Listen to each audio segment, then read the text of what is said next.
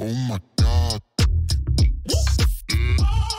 Let me show you what I got. This beat is so hot. Oh my God. I think not. Let me show you what I got. This beat is so hot. Hey yo, who made it? I think God. Oh my God.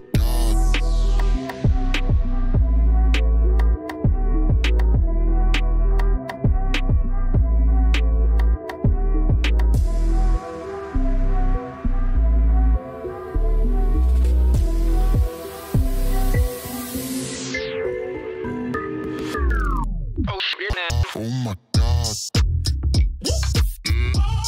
Let me show you what I got. This beat is so hot. Oh my God. Is that it? Yeah, I think not. Let me show you what I got. This beat is so hot. Hey yo, who made it? I think God. Oh my.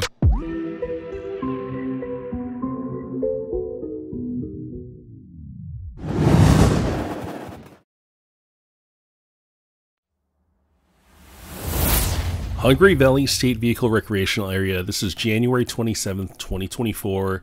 We noticed that there is a new obstacle out here. My friend Manny in his modified Honda Ridgeline drove up it. This is a 40-degree, not 40%, but 40-degree climb. So this is basically probably like a 92% grade. And I know a lot of you are watching this and you're probably thinking, I could drive up that in a Toyota Camry, or I could just crawl up that in my Jeep. And if I told you that this is more difficult than you think, you probably wouldn't believe me. So let me just show you.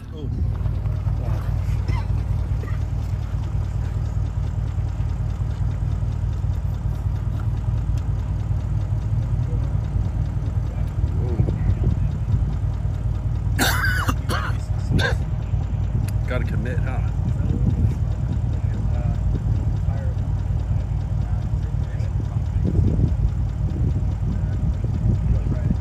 You're gonna try it?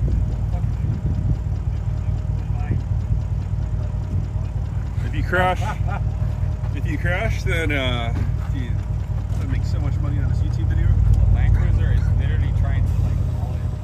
You can't do it. Even that video I showed you, that Tacoma, he flirted him.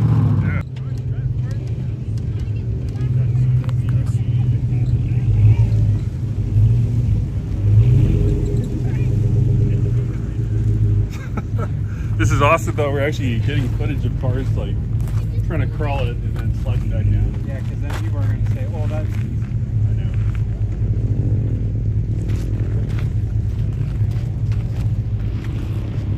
Oh my God. It's got to use momentum.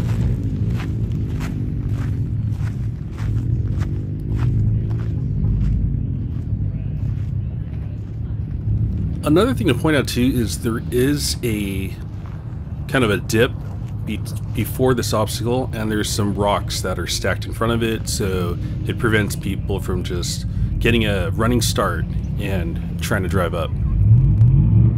After Manny and his Ridgeline drove up this obstacle, it was getting swarmed. Everyone else wanted to take a crack at it.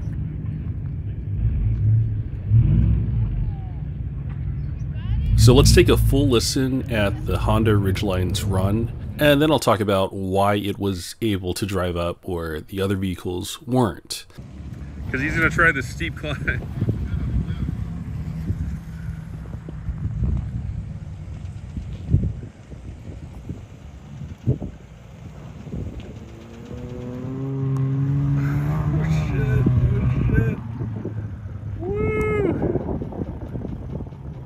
Oh, dude, that was a lot more difficult than I thought it would be. Wow. So I made the comment that was a lot more difficult than I thought it would be because, like many of you that are watching, I thought a Jeep would just be able to crawl up this, but it ends up not being the case. There will be a group of you that will say, well, the other guys just can't drive. And I mean, that's somewhat true. Well, kinda. You guys are being too harsh. It takes a high level of skill and commitment and confidence to drive up this. Do you really want to risk rolling and totaling your vehicle just to drive up a stupid hill? I personally wouldn't. I'd be too scared. Look at this. A person in our group is just staring at the sky. Not giving up. Not giving up.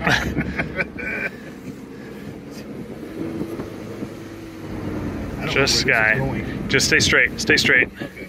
I got it. Yeah. And now you're at the top. Jesus Christ. Yeah, no thanks. Not for me. But my buddy Abel in his four-wheel drive, first generation Porsche Cayenne, is gonna give this a try. He knows what he's getting himself into.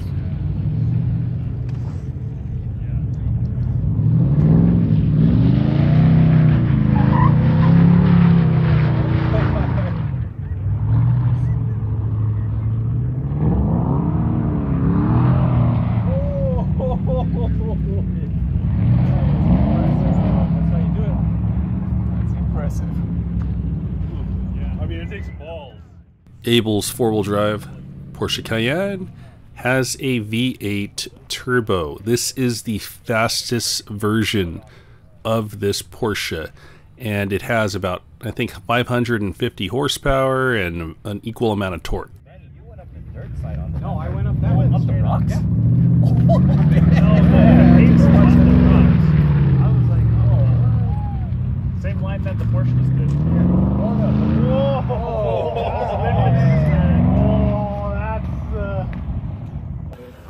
Alright, so how'd that feel, Abel? Sketchy.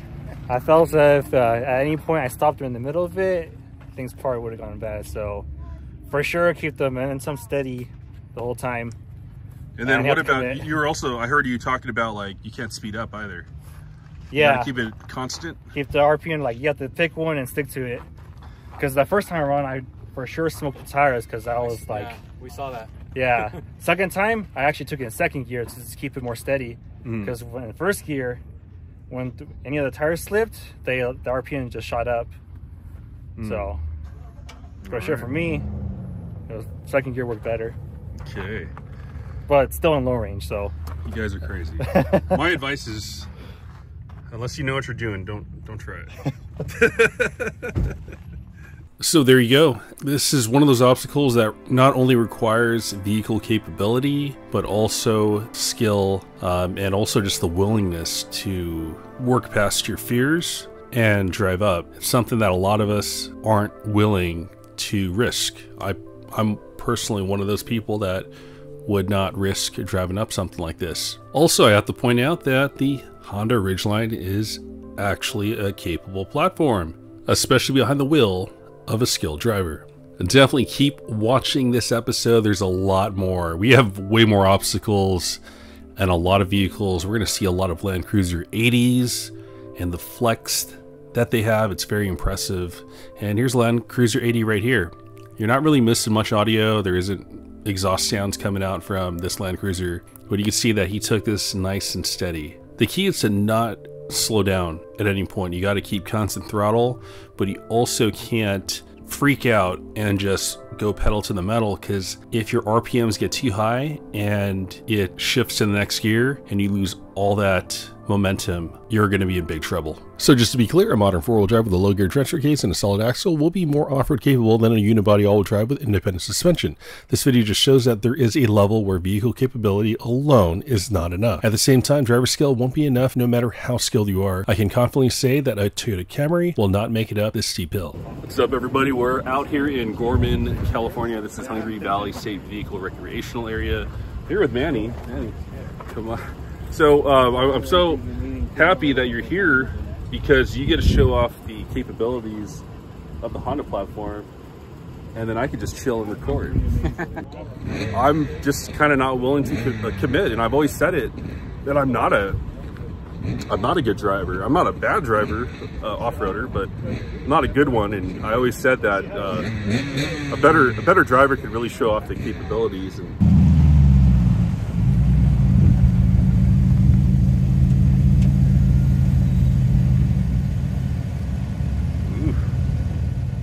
Ridgeline's going for it. Oh man, that looks pretty bad.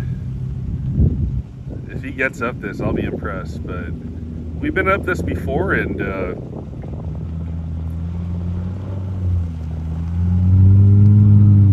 that's all right. He's doing okay so far. He's crawling it too.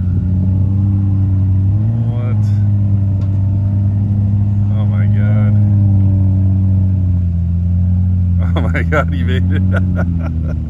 I'm not trying that, man. Screw that. And Manny, would you consider yourself like the best off-roader ever? No. How long have you been off-roading?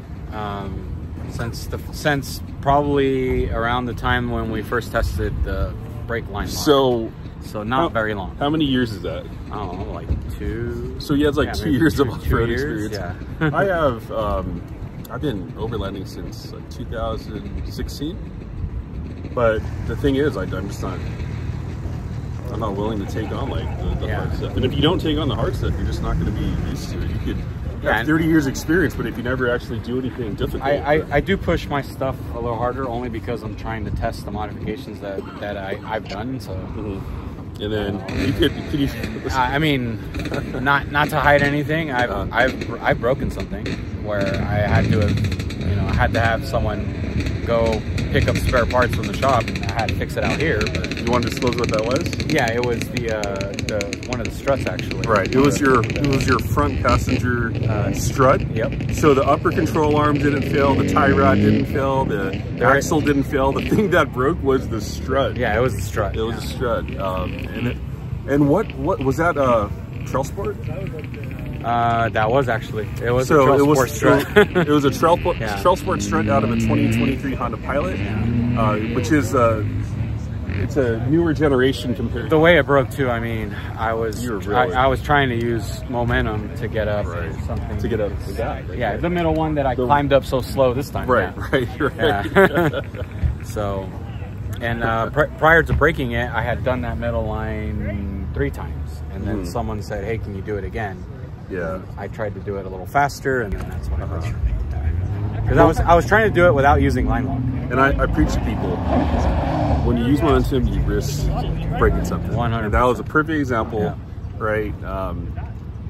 I keep forgetting that you just re-geared your Honda. Yep, it is re-geared. And that's one of the reasons why you're able to drive those things. Drive up those things a lot slower. That's why I went a lot slower to test it, because this is my first time out here with the re-gear. Wow. So I purposely went a little bit slower just to see how it does. And it did very well, even though that's why you know what the factory crawl ratio is. What is it? 20.4 to 1. Okay, so the new one is 21.8. Manny's gonna do it. I'm scared, man. I'm actually scared for Manny.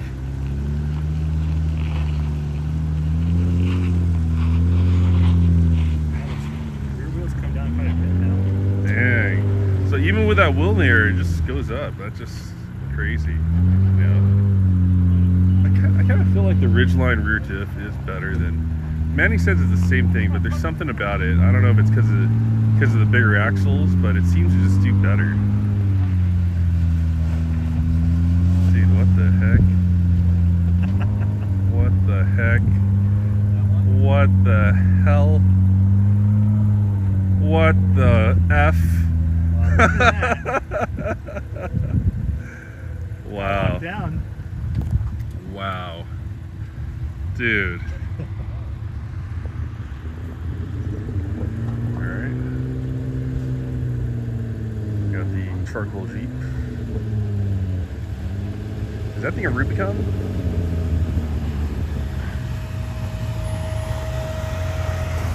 Good work, Benny? That was a little more Dude, I was scared for you. I'm like, uh-oh. All right, this Jeep had a good line. Manny had a good line.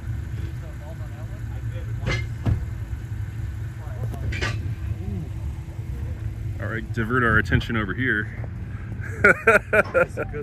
We're hearing some sounds.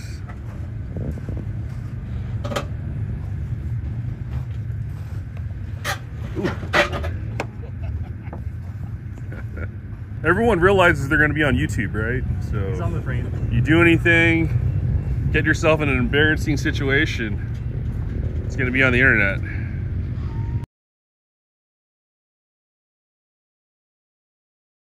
Okay, this is a snap-on swivel impact, and it has yeah, like a joint in here with a spring.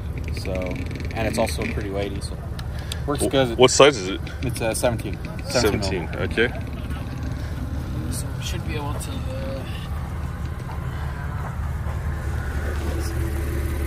Turning the wheel's not going to help? No, because it's gonna make it harder to come off. I see. This gun is huge. This is supposed to be a small version. That was it. That was it? Yep. Okay. There. Pulled it off already? Yeah. All right. What'd you do? It's the bottom, you said? I took off the lower one. Oh, okay. And it just clanks around, but no biggie, right? It doesn't even clank around. Oh, geez. There's like a lot of tension on the top of the ball joint. It usually just chills there. Nice. Okay. Huh. All right.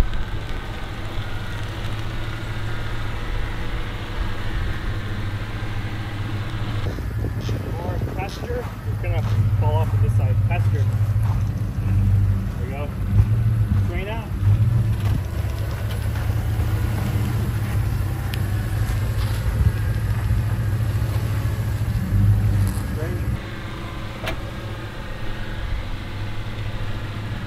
You're just kissing it.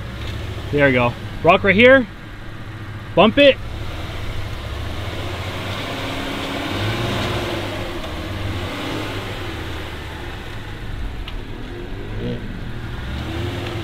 There's a dip right here and a foot coming down. He's still clearing it. Keep on going. I don't need to purposely hit my rock slider. Yeah. My goodness. Yeah.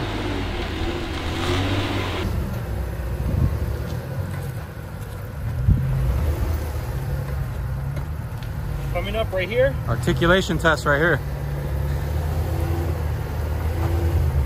Oh, you're just fine. Yeah, I keep forgetting. I've never had this articulation because I never disconnected my Start coming front. this way. Keep your wheels right there. Another hill here.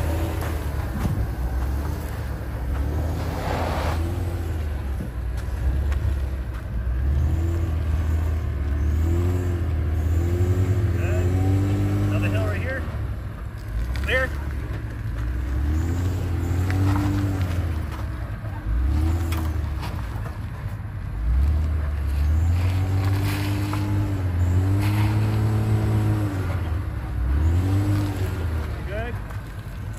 Keep the wheels where there are. Keep it coming.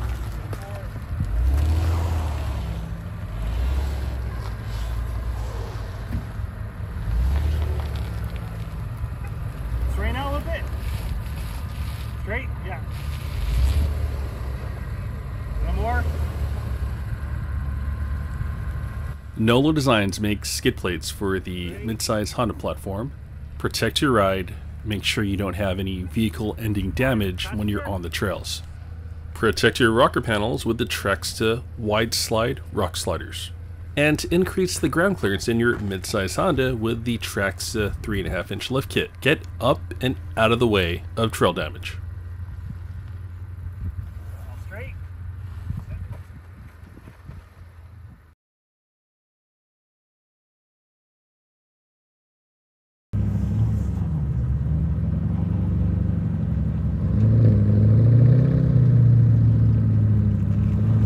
Sounds good. It does. twin turbo.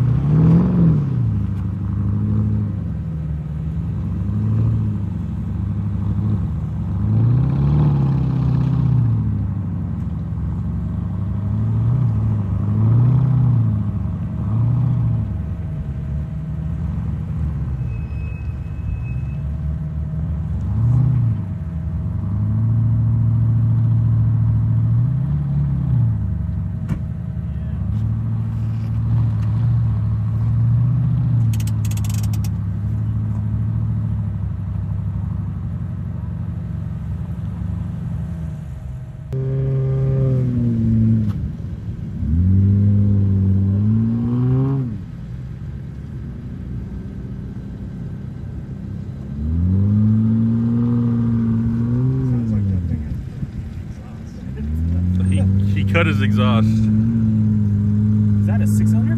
Yeah, just a 6-cylinder.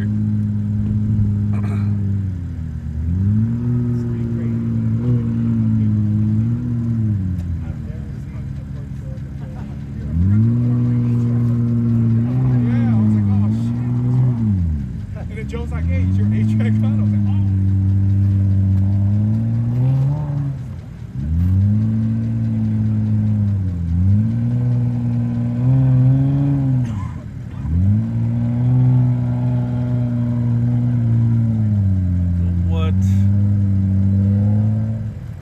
That obstacle has become so eroded, and it's a really big challenge nowadays. My channel is all about honesty. I keep it real, not highlight reel, and that's why I'm going to show you how easily a Jeep Wrangler JL with solid front axles and disconnected sway bars will drive up these ruts. And we're also going to see 2 Landcruiser 80s in action. Geez, that is a massive rut on the passenger side. Oh, he dutched it. You come here often?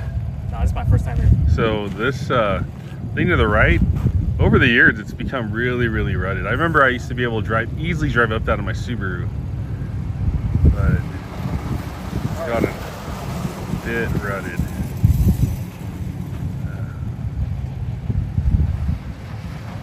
What's the easiest bike?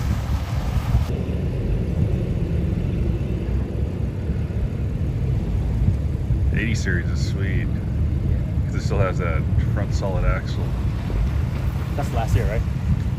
Yeah, that's the last year of it.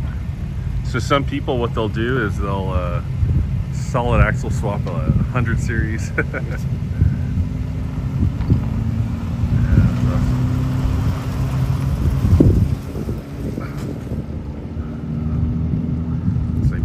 I gotta record Manny.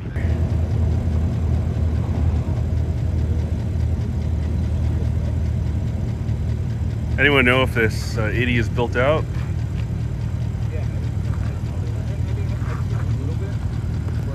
Because it doesn't have any traction control at all. So I wonder if he's triple locked. No, he's not locked in the rear.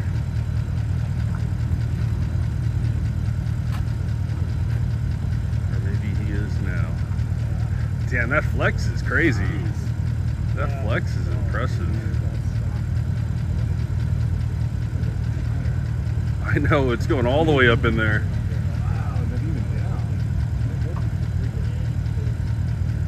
Jeez. It's like 40% of the tire gets tucked up in there. Dude, that's Dude, that was nice. Is your 80 triple locked? Nice. Yeah, you got up those. You got up that that little hill to the right. It's so easily. lockers help a lot. Oh yeah, triple locked.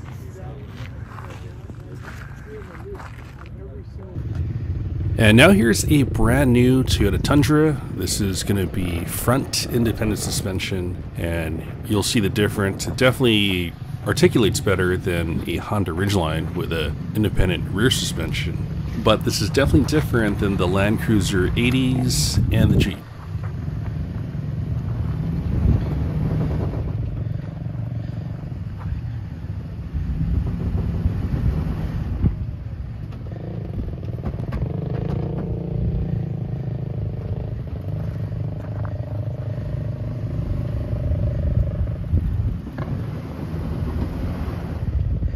Get a little momentum.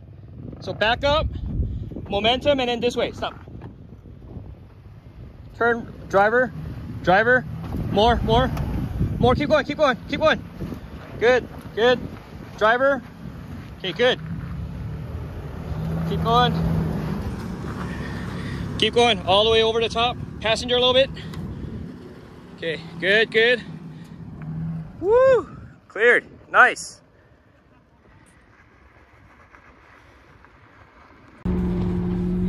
Yeah, you got no traction on that driver's side tire. And now here's the guy that organized this event. This is Joe Park. He also owns a Landcruiser 100. A little bit, that's too much. Straight out. So one thing to point out is that the first generation Honda Ridgeline has about half the gearing as our ZF9 equipped midsize Hondas. Gearing will make a big difference, and this vehicle is stalling out. Back up a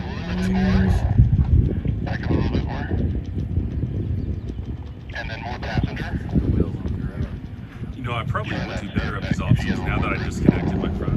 I'm under the Okay, you're gonna come up. mindset that I'm not going to have as much flex. That's why I'm still kind of scared. I need to build a Come up on redundant. this next one, go more driver's side.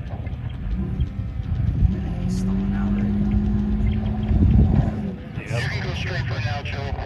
So I'll tell you, like as soon as you peak, we're gonna go driver.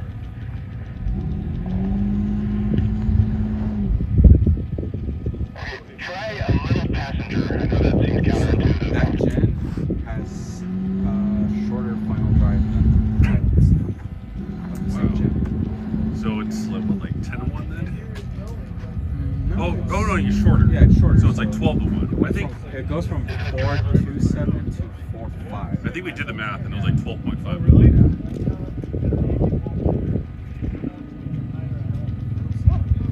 Yeah, this one's just kind of lost traction.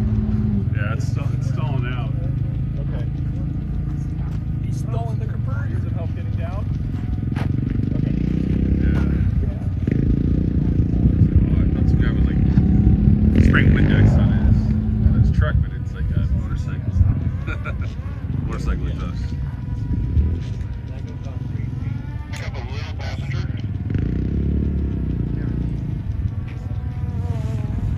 More passenger. Looking good. Straighten out. All right, now sending.